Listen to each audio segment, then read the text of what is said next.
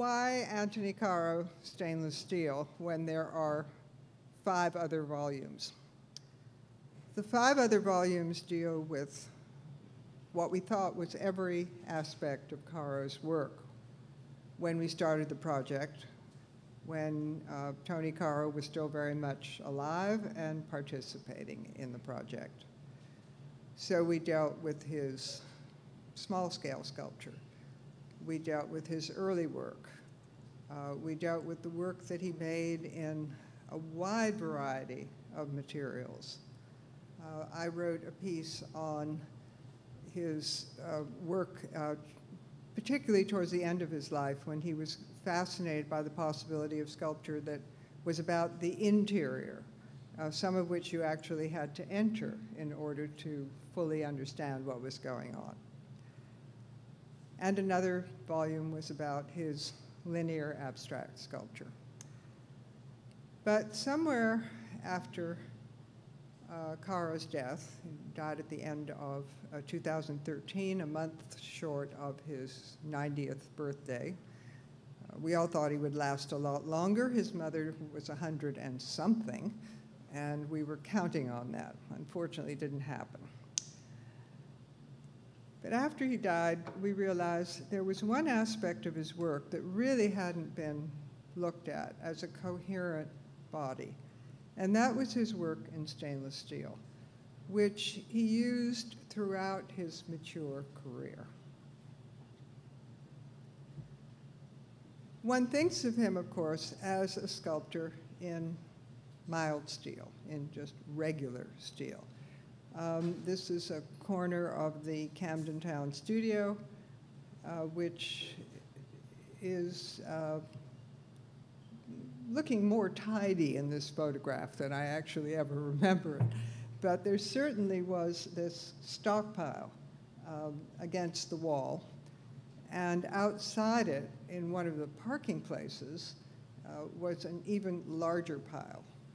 And this was an accumulation over, I don't know how many decades, which he would walk by every day on his way there was another building that was part of the compound where one had tea and lunch, and his painter wife's studio was upstairs. The office was in another small building. So he was going back and forth all the time. And I remember one occasion when we walked from the studio to have tea, and he suddenly, at that point he was using a cane, jabbed at a piece of steel that he must have walked by 1,000 times in the last 10 years, and started yelling for his assistant, Patrick Cunningham, who was the gentleman in the white sweater, and saying, Pat, I know what I want to do with this now. And that was typical, this responsiveness to material. Caro had, the end of his life, was working like this. This was made in 2013, one of the last sculptures he made. I put the measurements in because you don't really get a sense of the scale of the photographs. It's a very, very large piece. And as you can see, it's made of multiple materials, and it has this peculiar quality of being an enclosure that at the same time is something that you can see through. This was something that was a kind of obsession the last years of Caro's life. He had made sculptures that, as I say, were all about the interior. Some of them were complete enclosures. You could kind of peer over the top, or you could imagine what was inside. Others could be physically penetrated. There were large ziggurat-like things that you walked through, and your pace was somehow dictated by it. You found yourself walking in a very ceremonial manner. But then he said, what, could you make a sculpture that was all exterior? And he wasn't quite sure what that meant. But it translated into these perspex and steel pieces. It's not what you associate with him. This is what made his reputation. This wonderful piece, which belongs to the Tate, and is oddly transparent. As you walk the length of it, as you move around it, things kind of disappear, they become all edge. It's an iconic Caro piece. And this kind of hovering, gravity-defying, very linear sculpture is, as I say, what made his reputation. And it's steel. He began to work in steel, in mild steel, after his first trip to America in 1959. Before that, he'd been making expressionist modeled figures with titles like Man Taking Off a Shirt, someone struggling to get up after lying down. There was a woman taking off a girdle. You wouldn't think you could make a sculpture of that, but it was pretty terrific. And they were winning him a lot of attention. He was seen as the kind of white hope of British sculpture after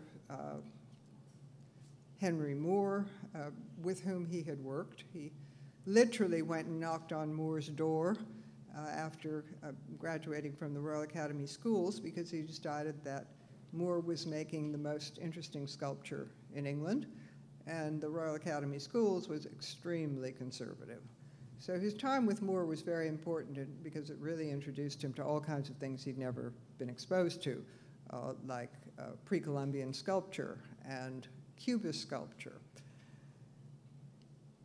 But Caro was still making figurative expressionist work. He was very dissatisfied with it. He said he didn't want to make imitation human beings, and the figure was getting in his way. But he didn't know what to do about it. Went to America for the first time on a fellowship, met a lot of abstract artists, Kenneth Noland, Helen Frankenthaler, Robert Motherwell, Adolf Gottlieb. He met David Smith. He didn't have a chance to go up to Bolton Landing, but he did see one Smith sculpture, a painted steel sentinel. But they had a conversation that lasted all night. Caro wasn't sure what he thought about all this work he was seeing. He had been introduced to it by Clement Greenberg, who had been to his studio in England and hadn't liked his work at all. That didn't stop Caro from getting in touch with him in New York.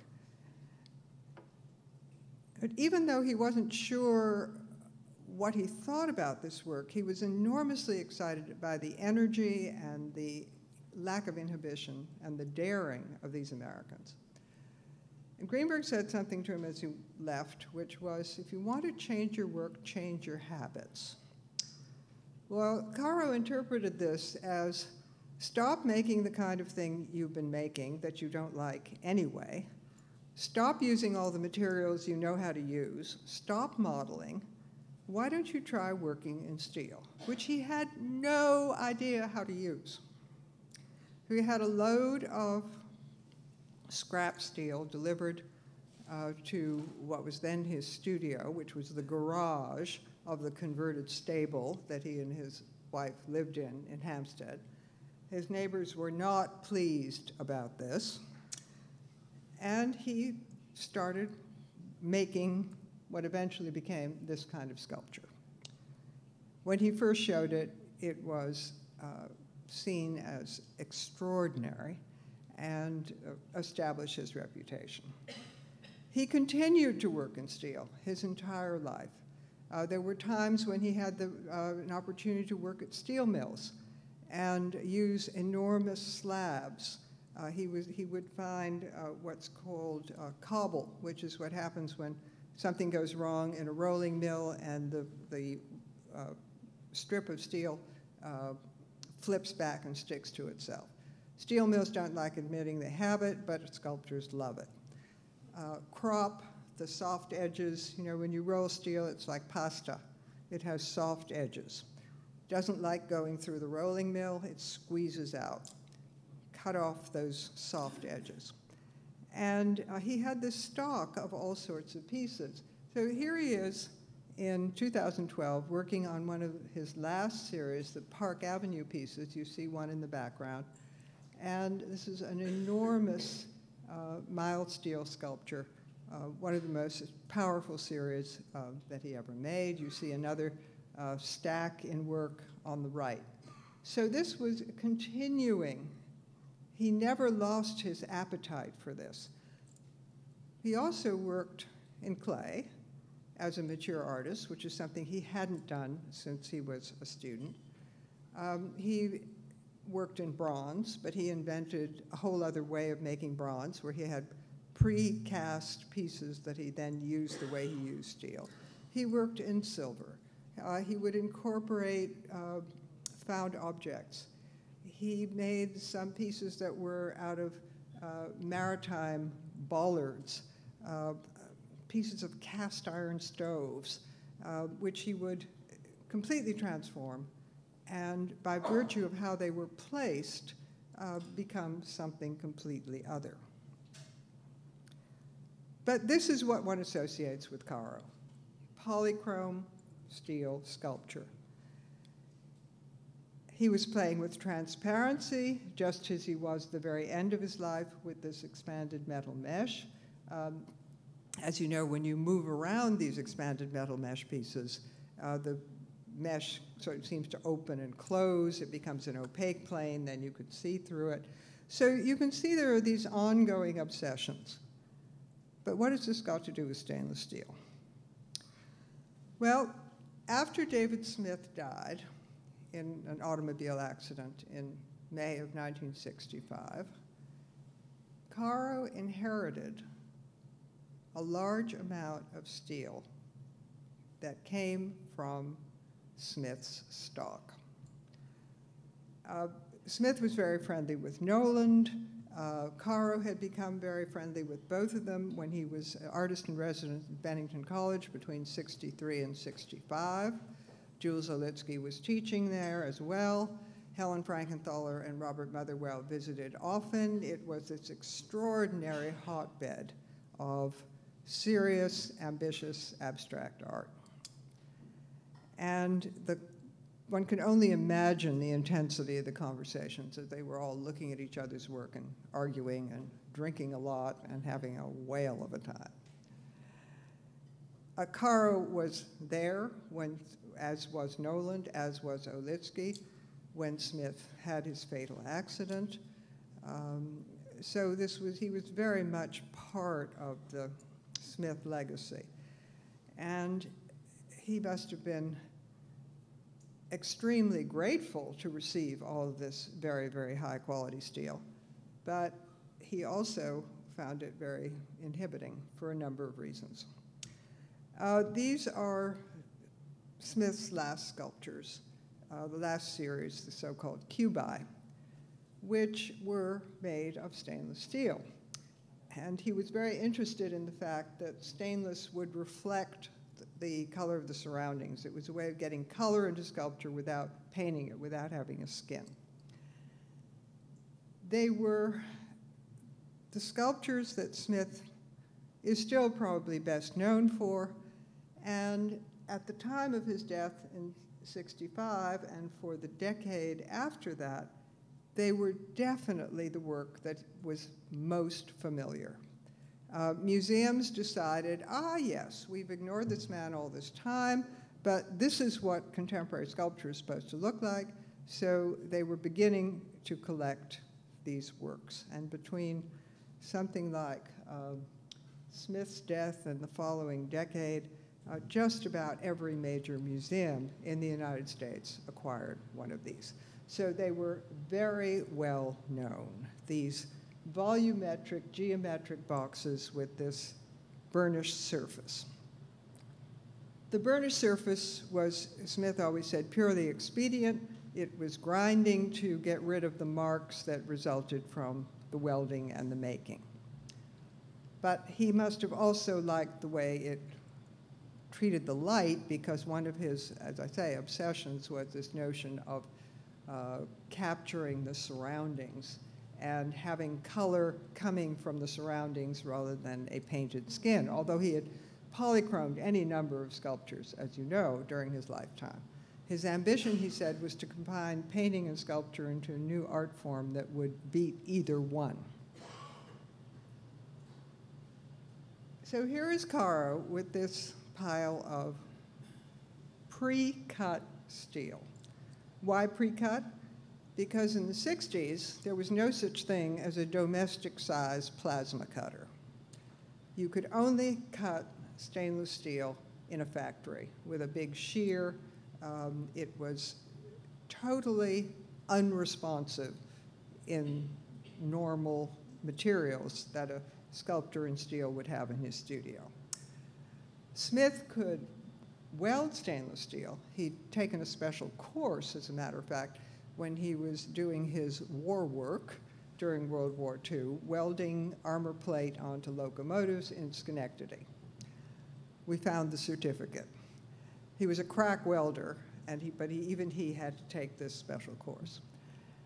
But he couldn't cut it. So all of these were preconceived, mostly in liquor boxes, and the pieces pre-cut and sent to him, which he would then assemble these pieces into these geometric volumes, for which, as I say, he was inextricably associated. One of the things that Caro loved about mild steel was how responsive it was, how directly you could work. It was so easy to work. Not that he ever learned to weld properly, but Patrick Cunningham, who you saw in those photographs, was his assistant for most of his life. And before that, there was somebody else, but those were people who really knew how to weld. Tony's idea of welding was to hold the rod, hold the torch, shut his eyes, and hope. So it was very fortunate that he had good people working for him. For all the rest of us, too. But you know, working, and those of you who've ever done this know what I'm talking about. Working with steel, mild steel, can be as direct as drawing. Tack welding is as spontaneous as drawing. Tack welds can be broken, things can be repositioned, things can be cut, readjusted, and this was the way Caro worked, absolutely spontaneously, always full size, no preparatory drawings, no preconception. The antithesis of how Smith was making these. So what was he going to do with this stuff? Well, the first pieces that he made were in 1966. And we don't really know how he got this steel, this stainless. It clearly came from Smith's stock, but he didn't officially inherit it until 1967. Clement Greenberg was one of the trustees of the Smith estate and probably had access. That's all we know. But you can see from this and from another piece made at the same time what Caro is doing. He is systematically unsmithing these pieces of steel. He is taking away the associations with verticality, with volume, extending horizontally, not putting these plates in, constructing a volume with these plates, but allowing each one to exist independently and extend outwardly. Now, this is polished. It doesn't have quite the grinding pattern of the Smith pieces, and that was a problem because he didn't want this to look like Smith in any way. As I say, these were the first pieces he made. We're not quite sure how he got the steel. Greenberg was probably the person who intervened. But after '67, he is using this material in increasingly audacious and inventive ways. And even when he's approximating a volume, it's a very, very different kind of volume. It's not elevated, it's lying on the ground, it's open, it seems to be unfolding itself. If you know Smith's sculpture well, you start recognizing, oh, I know those triangles. But it's not assembled in any way that resembles anything that existed. It took Caro a long time to start using the steel that he inherited in '67.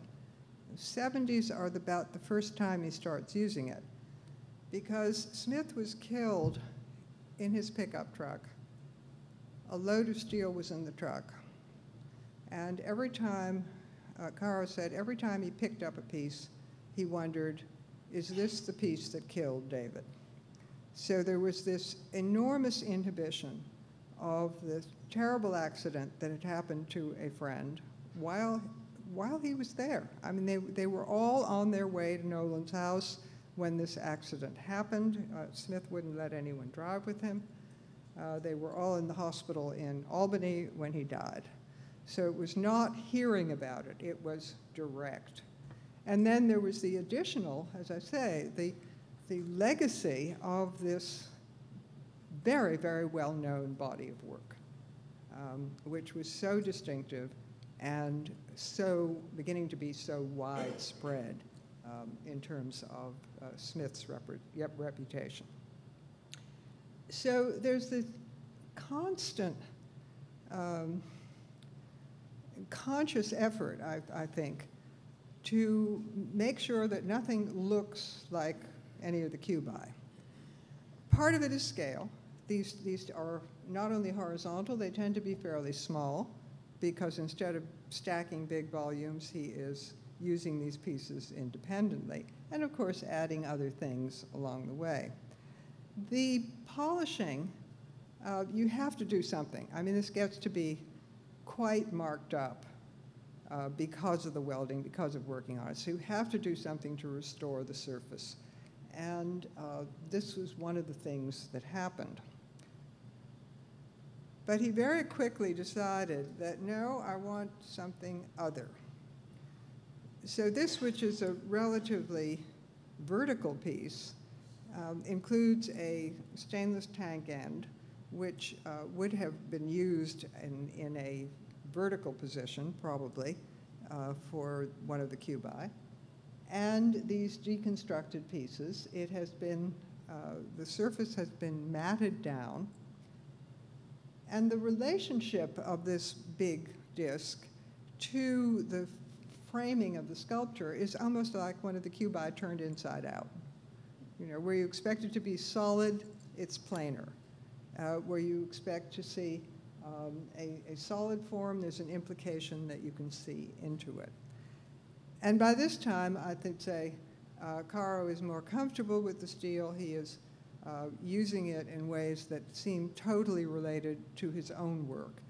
There's a series of '60s pieces which use tank ends, which are polychromed, where he's using them in a slightly different way. So, oh yeah, I know how to use that.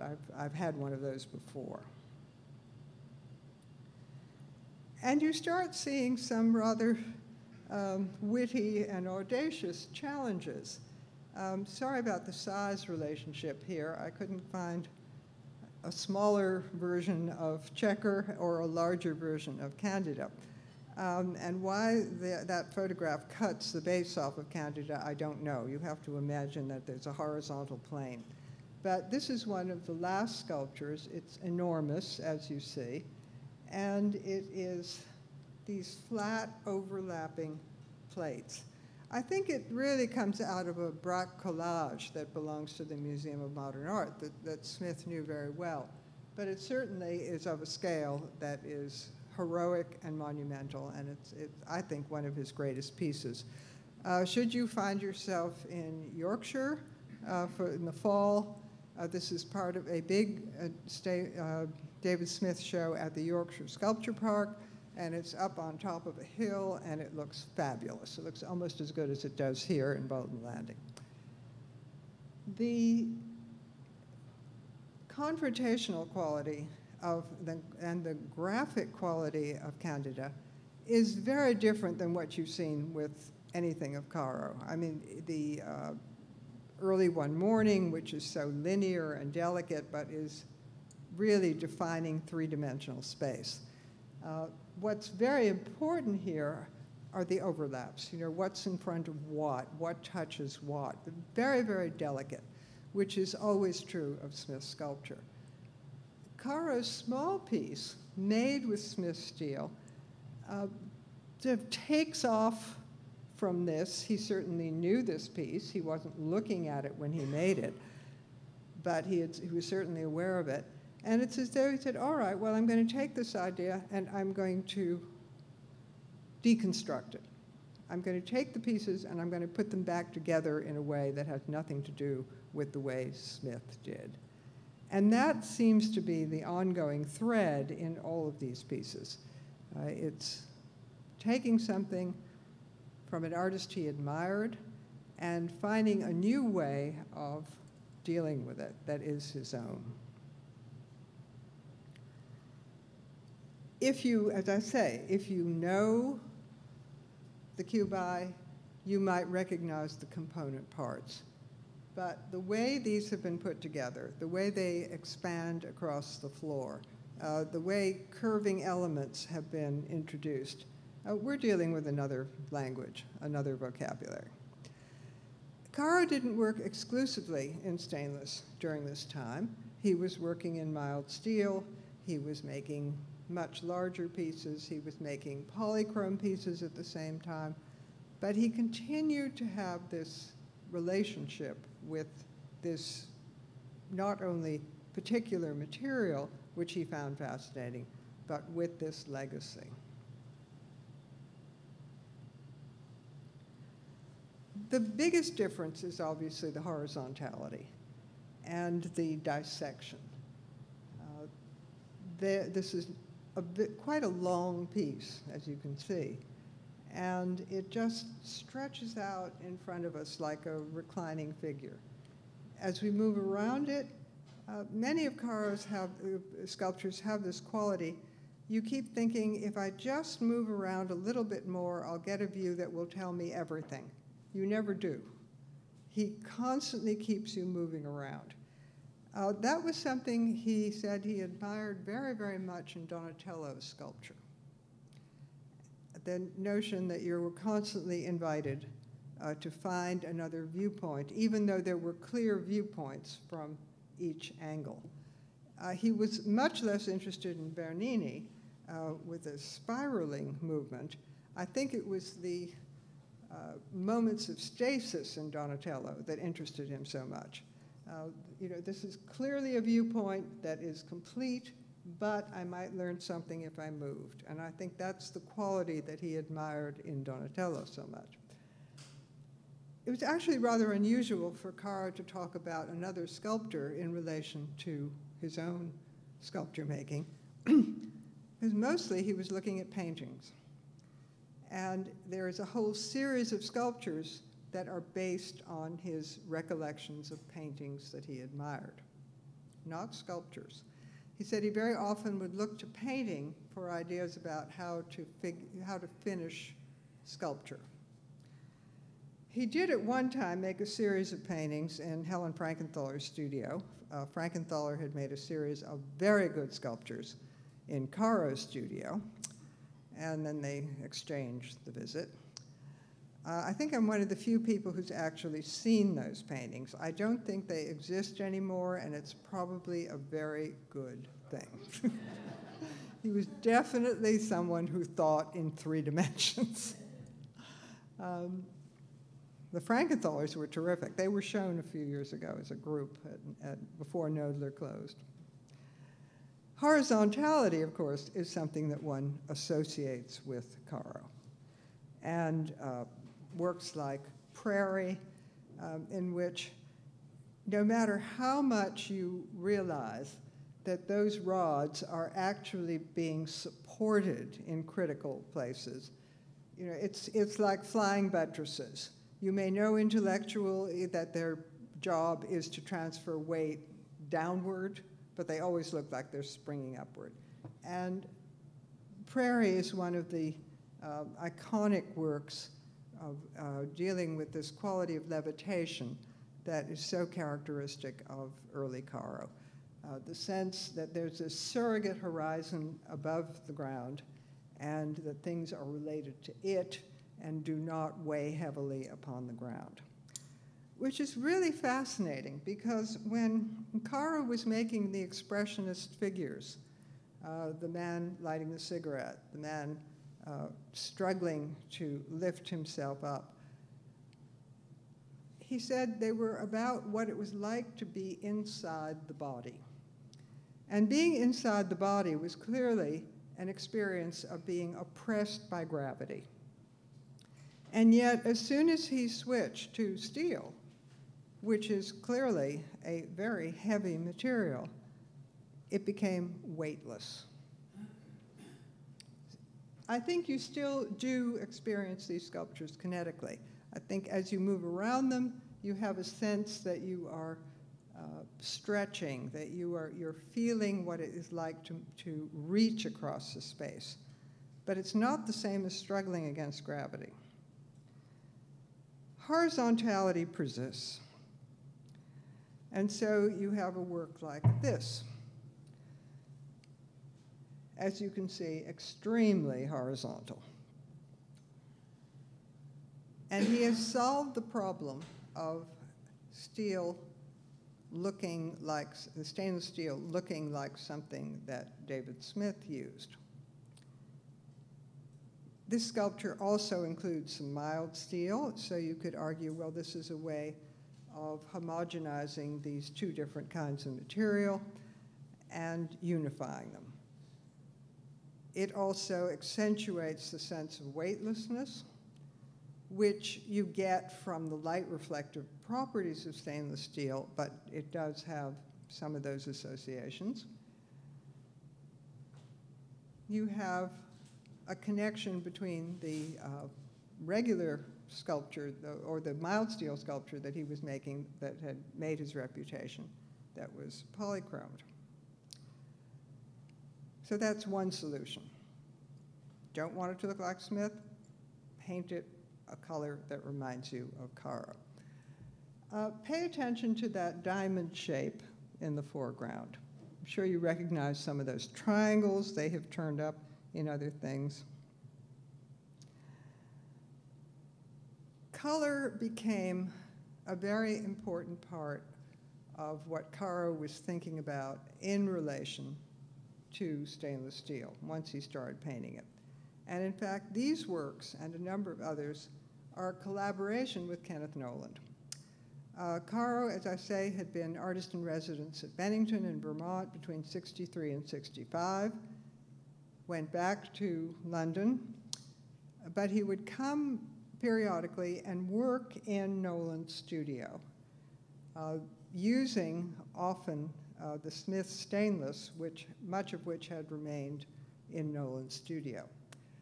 And these are two, I'm sorry about the camera angle on the one on the right. It belongs to an artist, and that was the photograph she sent us. We didn't want something quite so arty, but it gives you a sense of the way Noland was using color to transform the actual physical structure of these paintings, and of these sculptures. And it became a very interesting conversation between the two of them. The one on the right stands on a base. It's a table piece. The one on the right you're looking down on, so it kind of distorts it, but you get the idea. The monochrome is something that Caro did very often. And as you see in Drift, it is unifying these very disparate parts. But he also used those same parts, those diamond shapes, in this extraordinary piece, which belongs to the Boston Museum of Fine Arts. And the Boston Museum of Fine Arts doesn't seem to show it very much. But I was lucky enough to live with this because it was on loan to a museum I worked for, and I know how good it is. Those diamond-shaped pieces are, I think, quite fascinating. They hover, they stretch, they float. They're definitely David Smith's, but they're pieces that David Smith had made for himself that he never got around to using. The photograph on the left is of an outdoor workspace at Smith's Bolton Landing studio. And that is a still from a film that was made by the sculptor Robert Murray shortly after Smith died. He went up and recorded everything that was at Bolton Landing, including the material that was lying out there. So here was material that had the imprimatur of Smith, but was not directly associated with him because he'd never, as I say, never gotten around to using it. And Caro used it with great freedom and great inventiveness. And he even, in this piece, started cutting into it and changing it. He must have had someone come and do the cutting because domestic or studio-sized plasma cutters were not available into the 80s. That's when he got his first one. Otherwise, things had to be sent out to be sheared. So there are many layers of association here and disassociation. Most of the work is low-lying. Most of the work is relatively intimate in size. But then you have this, which is as though he's feeling, okay, I can make a big vertical sculpture. I'm not going to have the burnished surface. It's not going to remind anybody of a cubi. It's going to be linear. It's going to be open. And it's clearly Caro, and at a scale, they're never monumental. They're always within a kind of human scale, even if they're very large. This is about as big as they get at that point. Until 1980, when he's invited to do a very, very large piece for the equivalent of a community college in London. And the building is red brick. Unfortunately, there's no color photograph. Caro, when he saw the space, said it needed something light. It needed something light reflective. It needed something that would definitely contrast with the red brick background. And this piece was made in stainless steel. This was the first stainless that he'd ordered and had bent specially and made to his specifications. He wasn't using someone else's material. Well, the piece was a resounding failure. The students said they needed computers, they didn't need sculpture. And as far as I know, only looking at it from photographs, it was an exciting piece.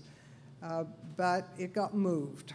And it got moved and installed badly so that it was up in the air. And Caro said it was site-specific, and if they weren't going to install it properly, he wanted it back. So he got it back. I'll tell you more about that later. But he also, in the 80s, was starting to have opportunities to use other kinds of stainless steel.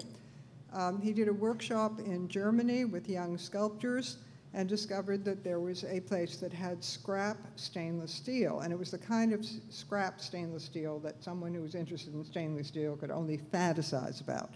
You know those big, shiny, beautiful milk trucks? That's the kind of stuff it was. So he had all these amazing pieces, and he worked like a demon the whole time that he was there.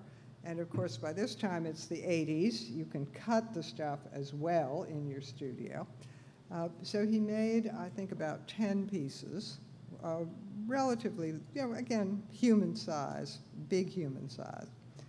And that became another group of works that were starting to deal with volume in a way that was relatively new for him.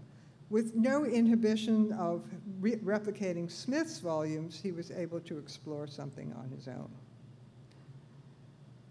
And at this point, you get a lot of very large sculptures, which are probably going to be exhibited outdoors, even though Caro didn't really like his work outdoors. He liked having something coherent, something orderly, rather than untrammeled nature. This piece we actually installed for a while in the Cathedral of St. John the Divine, cathedral in the cathedral, where it looked very good. But you can see this very, very different from the linear work that I first showed you. This suggests entrance, it suggests enclosure, it even suggests habitation. And then there are pieces like this, where he was actually fantasizing about making sculpture that could be inhabited. Then he decided that was not a good idea because there were too many things you had to worry about, like handrails and floors that were at an angle that you could walk on. And his good friend Frank Stella at the same time was making these preposterous things that were completely uninhabitable and didn't care, although he claimed they should be inhabited. So they were constantly having arguments about this. But this is the way it got resolved, this kind of metaphorical habitation. And as I say, there are many sculptures that become surrogate habitations or surrogate enclosures where you imagine an interior you can't see in, or in other cases, you walk through them. But larger scale was starting to interest him very much. I told you about his making all these large stainless steel pieces in Germany. Well, there were a couple he wasn't happy with, and they went back to the studio, and they got cannibalized, and they turned into this, which is a masterpiece, and you don't get any sense of the heroic scale of it. This is as big as Caro gets, and the authority with which he's deploying these great big planes very economically and very expressively is the result of someone who's been working in this material for 20-odd years and is convinced he knows what he can do with it. He returned to stainless again in the last series he made. Remember I said he got London West back? Well, there are chunks of London West in here. There are chunks of London West and other things I'm going to show you. It's the waste not, want not principle. And he also liked the idea of having to react against something, that there was something that he had to play with. The perspex in here is something he became interested in. As I said, as I told you, after making all these sculptures that were about enclosure and opacity and hiding the interior, he became interested in a challenge that he set for himself. Can you make a sculpture that's all exterior, that you can see into? He'd flirted with that with the expanded metal mesh. There are pieces that have vertical planes of mesh that you see through, then you don't see through. But this was using really transparent materials. The very odd thing about this is that it all had to be preconceived. You couldn't just have an enormous sheet of perspex and cut it and see if you liked it and then fiddle with it. The shapes had to be determined in cardboard or in plywood, and he had this sort of necklace of perspex samples that he would have hanging around him. It nearly drove him crazy. He hated the idea of the preconception. He said, you figure it out, then you wait and wait for it to come, and then it's wrong. So you start over. But he was so intrigued with the idea of the transparency that he persisted. He had started making some works with glass, and he very quickly decided that glass remained glass no matter what you did with it. It always looked like a sheet of glass or a glass object. Perspex didn't have those associations. But even there, while he was interested in the transparency, here he's painting it so in parts so that you see through parts of it, you don't see through parts of it. And something he liked very much is the way the edges of perspex plexiglass catches light and creates this drawing with light which I'm afraid you don't see very well in this. In fact, you barely see that little outline of the curve. But that is talking to the actual curves of the steel as you move around the sculpture. And that play of light was something that interested him very much. Those bits are in there.